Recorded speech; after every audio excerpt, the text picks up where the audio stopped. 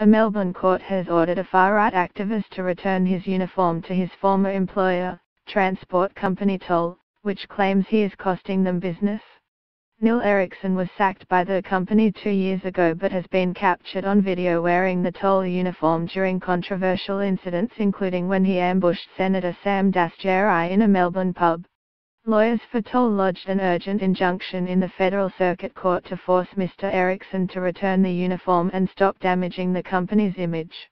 The court heard on Thursday the company had sent Mr. Erikson a letter last month demanding he return the uniform after the incident involving Senator Dastyari. Barrister Martin Garrett told the hearing that despite assurances he would return it, he had instead begun lending it to a friend and fellow far-right activist, Ricky Turner. On Tuesday, that man was pictured on the front page of the Herald-Sun newspaper wearing the Toll shirt as he raised his fist at a left-wing activist during a clash outside the venue where controversial British commentator Milo Yiannopoulos was speaking. Mr. Garrett said it appeared they believed wearing the uniform gave them a higher profile. Mr. Erikson was fired from the company in 2015, after not showing up to work for 3 weeks, while he was facing court of stalking charges. The court heard Mr. Erikson worked for the company in Tasmania for a further 2 months earlier this year, after lying on a job application by saying he did not have any criminal convictions.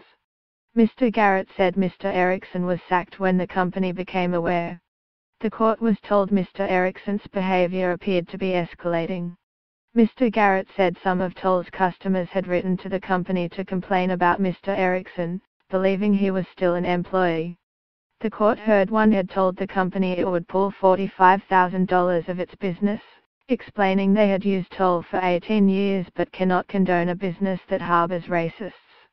Judge Suzanne Jones ordered Mr. Erikson to return his uniform within 7 days and stop causing damage to the company. The activist did not appear in court at the hearing despite being notified of the urgent legal action on Wednesday.